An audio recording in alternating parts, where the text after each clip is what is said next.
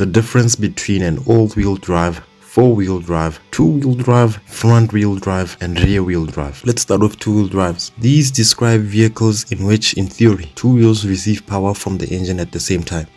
Usually, the two wheels are on the same axle in the drivetrain. Most vehicles with two-wheel drive are mainly used on roads and highways. Two-wheel drive vehicles are either front or rear-wheel drive. This means either the front or the rear axle is the drive axle that moves the vehicle forward. When the vehicle begins to accelerate, some of the weight of the vehicle is shifted to the rear, giving a rear-wheeled car better balance and traction. Two-wheel drive systems are simple and rugged. This is why rear-wheel drive is so popular in police cars and other service vehicles. Traditionally, two-wheel drive systems have a differential in the rear axle. This is used for turning the vehicle. If both drive wheels rotated at exactly the same rate, the vehicle will have difficulty going around a corner. In a turn, the outside wheel has to go faster to keep up with the inside wheel, which turns slower. A differential allows one wheel to turn faster under these conditions. This means only one of the two wheels actually has power at any given time. A differential also prevents excessive tire wear. Of the two drive types, rear-wheel drive has more disadvantages. In wet or slippery conditions, having effectively only one drive wheel, the tires are going to slip and lose traction. A front-wheel drive, not to be confused with a four-wheel drive, will have better traction, but in snow and icy conditions will not equal a four-wheel drive car or truck. Front-wheel drive means that the vehicle's engine power is delivered to your vehicle's front wheels. With front-wheel drive, the front wheels are pulling the car and the rear wheels do not receive any power on their own. The pros of a front-wheel drive car vehicle are that they typically get better fuel economy and emit less carbon dioxide. Since the weight of the engine is located over the driving wheels, and a front-wheel drive vehicle can maintain better traction in snow.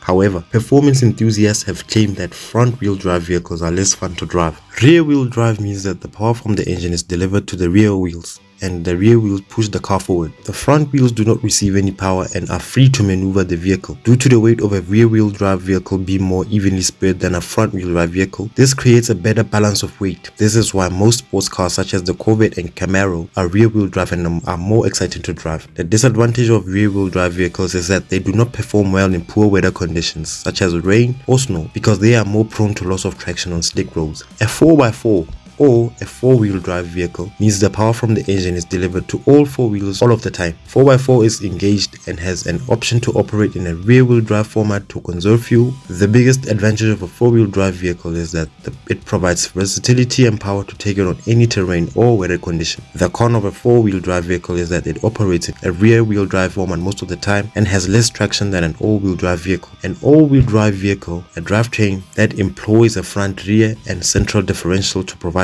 power to all four wheels of a vehicle. As the name implies, all-wheel drive systems power both the front and rear wheels all the time. But in practice, there are two types of drivetrains that are called all-wheel drive. One does, in fact, drive all the wheels continuously, and some manufacturers refer to this as full-time all-wheel drive. The second, often called part-time all-wheel drive or automatic all-wheel drive, operates most of the time in two-wheel drive mode, with power delivered to all four corners only when additional traction control is needed. When it comes to fuel efficiency, engines generate rotational energy. The farther the engine must travel and the more times it must change direction before it turns the wheels, the less efficient the system is. So the most efficient drivetrain theoretically is the transverse perpendicular to the direction of the travel engine located right next to the axle it's powering. That means a front engine four-wheel drive or rear-wheel engine rear-wheel drive setup is most efficient. Shafts connecting the engine to an axle at the opposite end of the car add inefficient mass and rotational inertia, and the bevel or worm tap gears required to redirect that rotational energy 90 degrees introduce further inefficiencies. All-wheel drive can never be as efficient as four-wheel drive or rear-wheel drive with a traditional internal combustion engine. All-wheel drive systems that incorporate an electric motor at either axle,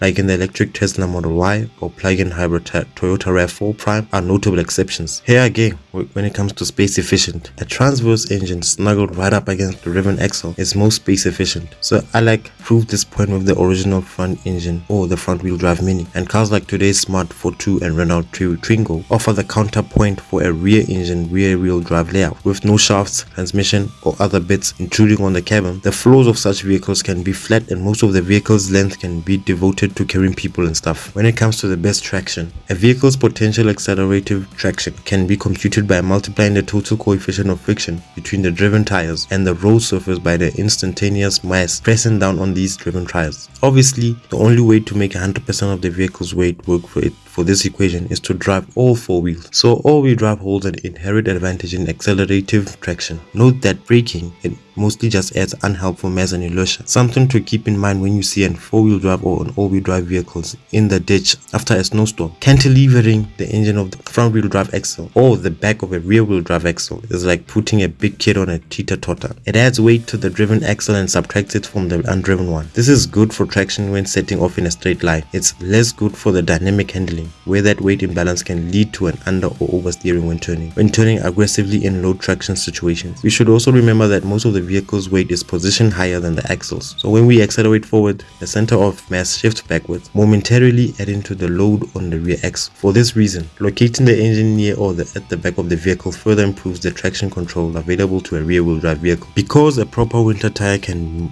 more than double the coefficient of cold weather friction relative to a standard all-season tire, a front-wheel drive or mid or rear engine rear-wheel drive vehicle with winter tires might easily accelerate an all-wheel drive vehicle on all-season tires, snow or on a slick surface. Naturally, combining all-wheel drive and winter tires is the ultimate traction solution. But remember that when braking or turning, all-wheel drive hardware mostly just adds mass, so that the ultimate winter safety of a front-wheel drive vehicle on winter tires could easily eclipse that of an all-wheel drive vehicle. When it comes to safety, frankly the driven axles have little to do with passive safety. Although in slippery conditions, braking traction under power with front-wheel drive tends to lead to understeer, while braking traction with rear-wheel drive can cause oversteer. Of these options, understeer is generally considered safer or at least more benign, given how you'd slide forward in the direction of travel, not sideways or possibly backwards as oversteer. An all-wheel drive system could break the traction at either axle depending on its design. Locating the engine up in the crumple zone ahead of passengers can offer some added protection, but savvy engineering and material science make modern mid and rear engine cars just as crashworthy as front engine ones. As for enhancing the driver's ability to actively avoid an accident by driving out a dangerous situation, a neutral weight balance and a low polar moment of inertia are important. So an argument could be made that a mid-engine rear-wheel drive or an all-wheel drive vehicle pencils out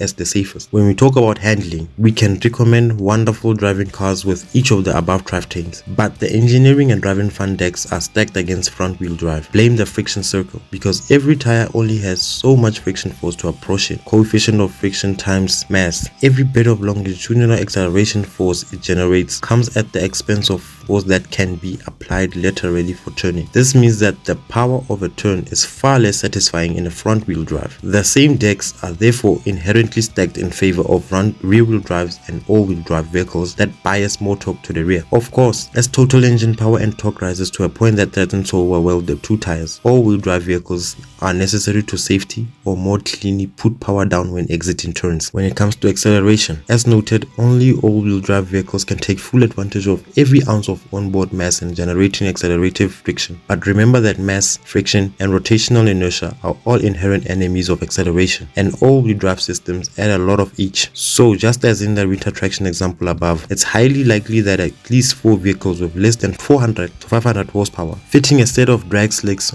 or dry traction optimized summer tires to a rear-wheel vehicle might allow it to easily outdrag a similar all-wheel drive vehicle on all-season tires. Please don't forget to like, comment, and subscribe, share the video, and hit on a notification bell. Until the next time, peace.